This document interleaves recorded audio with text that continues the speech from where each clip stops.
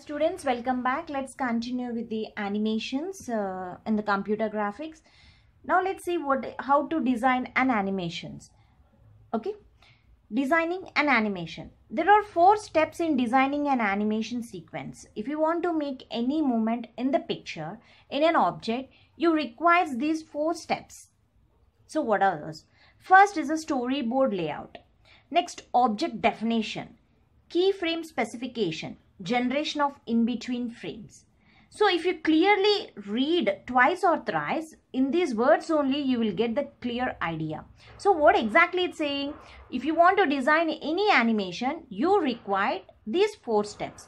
First, they are saying storyboard layout. So, suppose if you want to start any movie or if you want to start any animation, what exactly you want? First, a storyboard is required. What you are going to do, that you have to be written in a pictures. Okay, it's just a rough diagram you need it. Okay, so after storyboard layout, the object definitions means in that what I have to be included, the different objects I can include it. If you want to make any small, let's take a small bit of animation. So in that, if you want to add any objects, okay, so that object definitions you need to be know. Next, keyframe specifications. So what is the starting point and what is the ending point? The keyframes.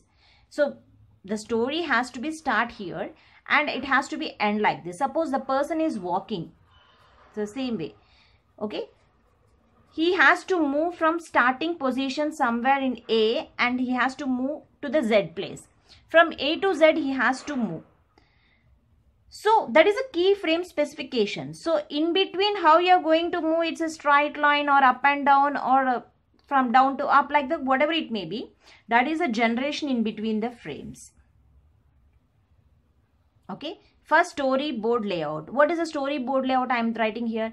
This person wants to reach to Z place. So this is an object. This object has to move to the Z place. So just takes the ball. Okay. This ball I am throwing and another person is going to be catch. Okay. So this ball I am throwing. Just throwing. Okay. Or I am just bouncing. I am bouncing the ball. So this ball I am bouncing. So first the story layout, what I am taking, so here the ball has to be there, the ball has to be bounced like this. So first step, second step, third step, first step, second step, third step, fourth step, finally it reaches. So that is a storyboard layout. Next I am including the object definition. What object? So what type of ball I am using? Okay, as it, what type of color it is I am using. That is the object definition. Next is a keyframe specification. So how much, from where I am starting and where I am ending. Next, generations in between frames.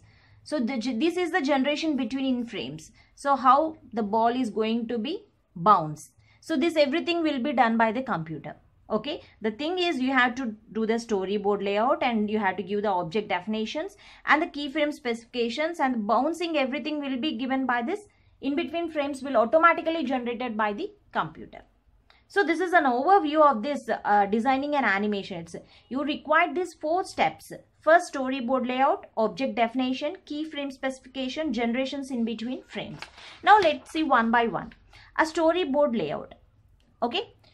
So it's just an outline of an action. So what I said, what you want exactly, that you have to be write in the paper. Just like if you take the software engineering, if you want to develop any product, what you are going to do, you need the requirements. That is the storyboard layout. You need the requirements and you have to just imagine this is the input and this is the output. Okay. So that is a storyboard layout. It's an outline of an action. It defines the motion sequence as a set of basic that ought to take place. So depending on the type of animation, so this, remember that what type of animation you are using, the cell animation or kinematics animation or computer animation or morphing. So what type of animation you are using, that should be dependent. It's depending on the type of animation to be produced. The storyboard could be consist of set of rough sketches. So starting, what you needed, you need a set of rough sketches. Okay. How the bounce is ball. Starting it takes one step, another step, another step. So like that. It's a rough sketch you need. You have to be prepared. Or it could be a list of basic ideas of a motion. So how it is moving. Okay. Are you throwing the ball? throwing the ball, okay, or you bouncing the ball, okay, or you bouncing the ball. So that you have to be decide. That is a storyboard layout, the basic idea motion, the basic idea motion, okay, that deals about the storyboard layout. And the next type, sequence is the object definition. So after that, what you have to take, you have to decide what type of objects that you are using. Each object participating in the action is given object definition, such as terms of basic shapes, such as polygons or splines. So whatever I said, okay, here I am taking a ball is bouncing, animation. So here the object participating in the action is given by object definition. So what definition I am giving, what terms of basic shapes I am using, whether I am using the round ball, okay, or just I am using some square, it's just a stuff, or I'm using a polygon, and what type of material I'm using, that is the object definition. So in between this, I'm using anything, okay, or I'm using the bat or not, this is another object. So that specific definition also you need to be give. So I'm kicking with the bat, or you kicking with the shuttle rocket, or whatever it means, that you need to be give. Next sequence, keyframe specification. A keyframe is an animation and filmmaking is drawing that defines the starting and ending points of a smooth transaction. So this is, remember that. A keyframe specification is the starting and ending points of any smooth transitions. You call it as a keyframes. Okay. Now, let's see the keyframes. A sequence of keyframes with movement the spectator will see. But the position of the keyframes on the film defines the timing of the movement. 2 or 3 can be represented for a span of a second. So let's take, this is a film. Okay, these are the frames. Okay, these are the different frames. So this is a starting. The starting frame, I'm just, a ball is there. So means one image is there. That image is growing up. Okay, next it is going up, and coming down and placing down. So just a movement is observed here, starting and ending frames. So in between that some actions are performed. This is an animation. This is an animation. Okay, so you call it also in between frames also. You can call these as an in between frames also. And the next type of next sequence in the animation is the generation of in between frames.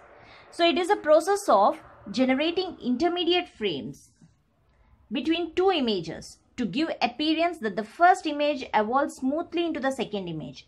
In between frames are drawing between the keyframes, which helps to create the illusion of motion. So whatever I said, if you are bouncing a ball, the starting first image and the second image is evolved smoothly.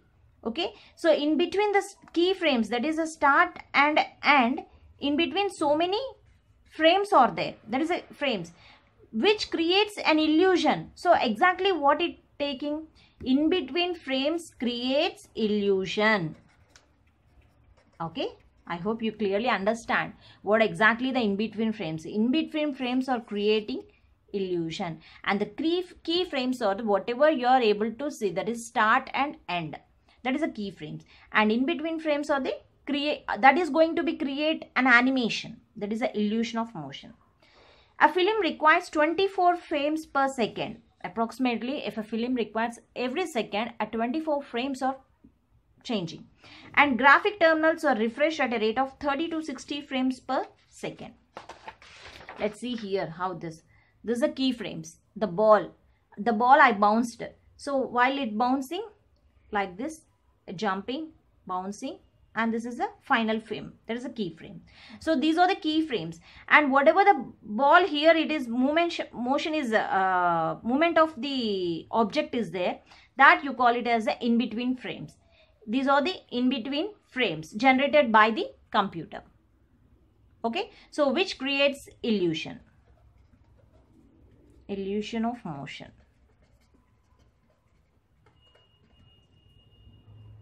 Thank you.